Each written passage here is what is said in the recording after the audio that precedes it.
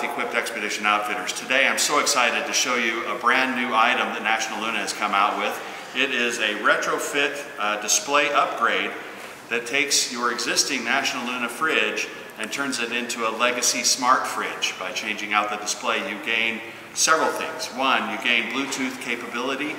You're able to now change it from Celsius to Fahrenheit, and in the dual control models, you're able to shut down either of the zones inside your fridge and just run one zone.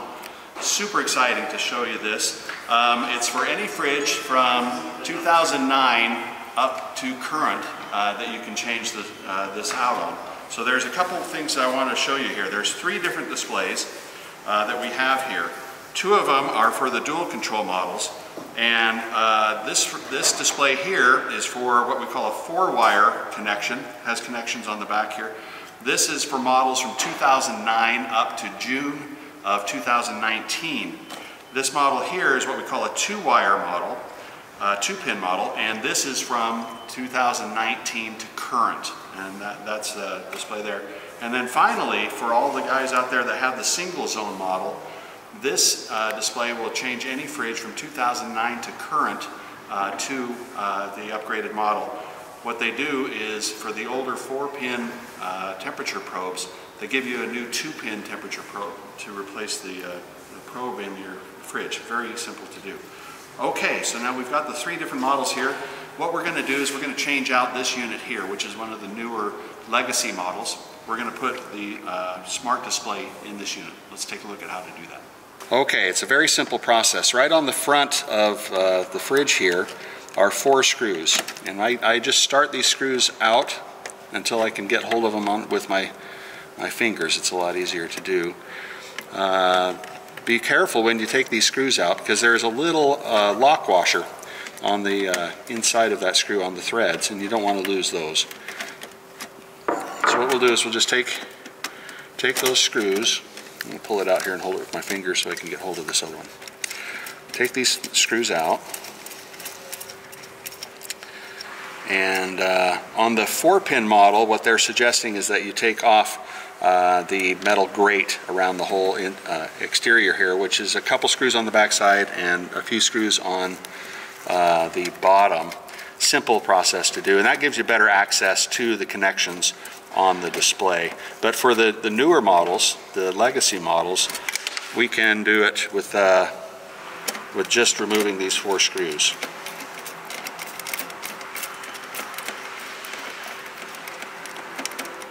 There's the 3rd one, and then we hold this. Now there's a little ridge around the perimeter of the display that holds this in place for you to screw back in, and I'll show you how you do that. Easy enough. Let me grab the screw off the floor. All right, and look, I already lost one of the washers. Well, we'll find it. Okay, so the easiest way to do this, for you guys old enough, remember cassette tapes? It's kind of like a cassette tape. You lower it down a little bit and you pull that display right out, and this gives you access to all of the connections. We've got a couple temperature probes, the light for the interior. This is the power and the other connections there. Now what we're going to do is we're going to swap it right over to this model here. Now the easiest way that I have found to do this is to actually move one at a time, so you know that you're getting your connections in the right place. So I'm going to move the screws over here. All right, there's 2 different connectors here. One is a black connector, one is a white connector, and they have a little clip that holds them in place, and the clips are actually backwards on each one of these. So on the black one, if you pinch down a little bit, you can wiggle that off like that. See that little clip? So I'm going to move that over here, plug it in just like that. The black ones are pretty easy. Move over the 2nd probe here, and that plugs right on there. Now the white ones are a little bit different. Their clip is actually a part of the circuit board. So if you put your fingernail underneath that and lift up a little bit, it allows it to come off quite easily. You slide that back over here, click it on there, fingernail lift. You don't have to lift very much, it's just a matter of keeping it on there. That one goes over here. Oop, a little closer. There we go. Now on the black ones, you hold it down on the pin itself. Slides off. That goes on here. And again, another white one you lift up with your fingernail just ever so slightly. And it comes off there like that. Okay, so we can take that display, put it aside. And that slips on there. And that is it. That's all there is to it. So now we're going to put it all back in there. Slide it down inside. Come up behind it. And I hold it just the top of this with my finger just enough to give it some tension to give me a chance to put one of those screws in. And once I've got that screw in there, now I've got something to hold on to the display with. I can hold on to that, hold it in place, and add the screws.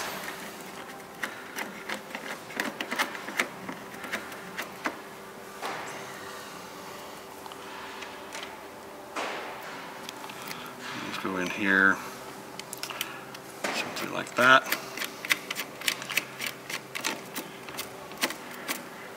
Okay, so now I just hold it, and you can see that little plastic ridge around the display. I just hold it there with my fingers and tighten it into place. Simple enough. You get one started and then the rest fall in pretty darn easy.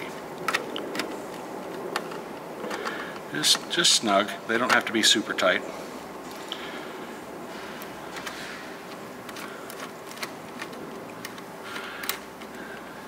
Alright, third one done. And the fourth one to finish up. And that is it. Okay, that gets the display in there. Now what we need to do is to program this display to match up with your fridge. And let's go ahead and start that process. Okay, so I'm going to plug this in. It's going to give power up here. And while there are 8s across there, you need to simultaneously press the down, up, and battery buttons. And that will take you into where you can put in the code for this machine, and the pin is a serial number that's mounted on a plate on the back of the fridge. If it's a 5-number pin, you have to put a 0 at the front of it because it's a 6-number scenario. So this model has a serial number of 94920, so we'll add a 0 to it, so it'll be 094920. Okay, so let's try this. So I'm going to plug this in, give it power, and while it's with 8s, you push those 3. Now it's going to come up with a scenario here of all 0s and the one that's flashing.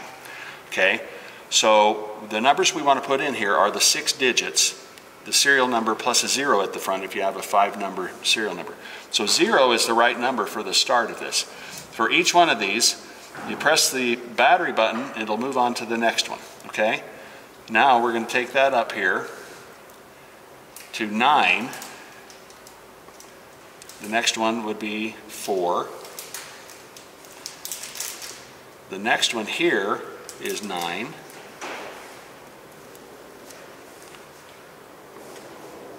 Oh.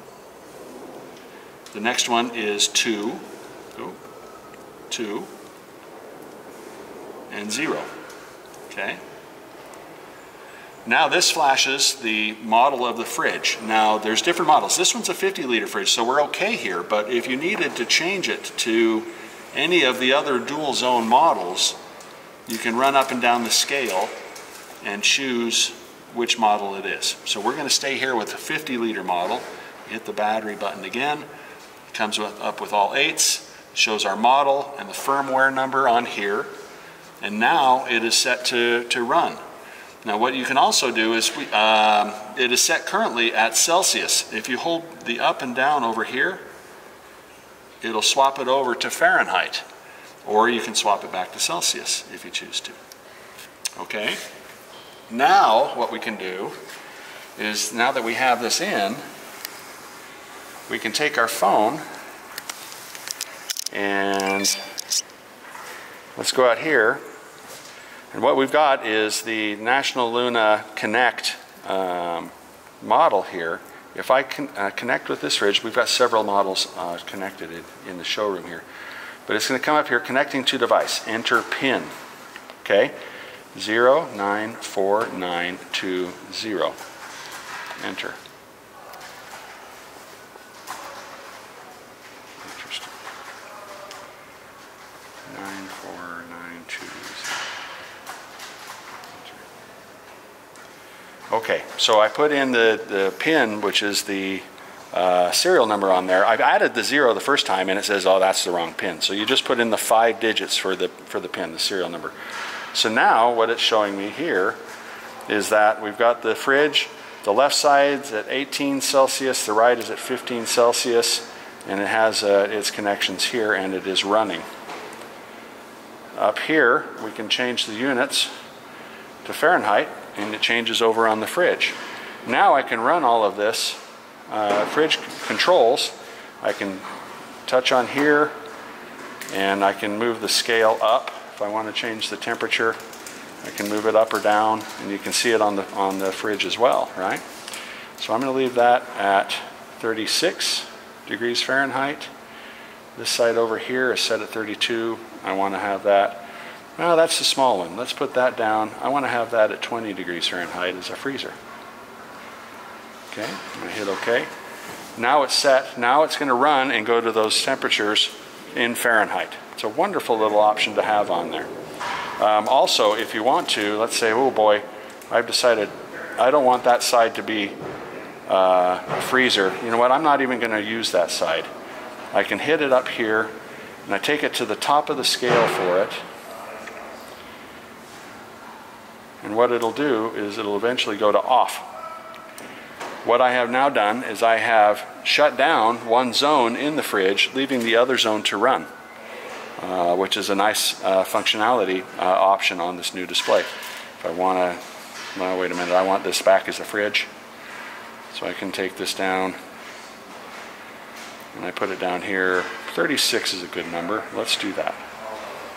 Okay, so that's the functionality of it. So we've shown you how to replace the display, how to set the pin on the new display, and also showed you the functionality of the fridge control based off of the National Luna Connect app. I think it's a wonderful retrofit application for the folks out there that have National Luna fridges. It was easy enough to do. We did it in a couple minutes. I think you'll really like this option. If you have any questions at all, please reach out to us at Equipped Expedition Outfitters. I'm Paul. Thanks for your time.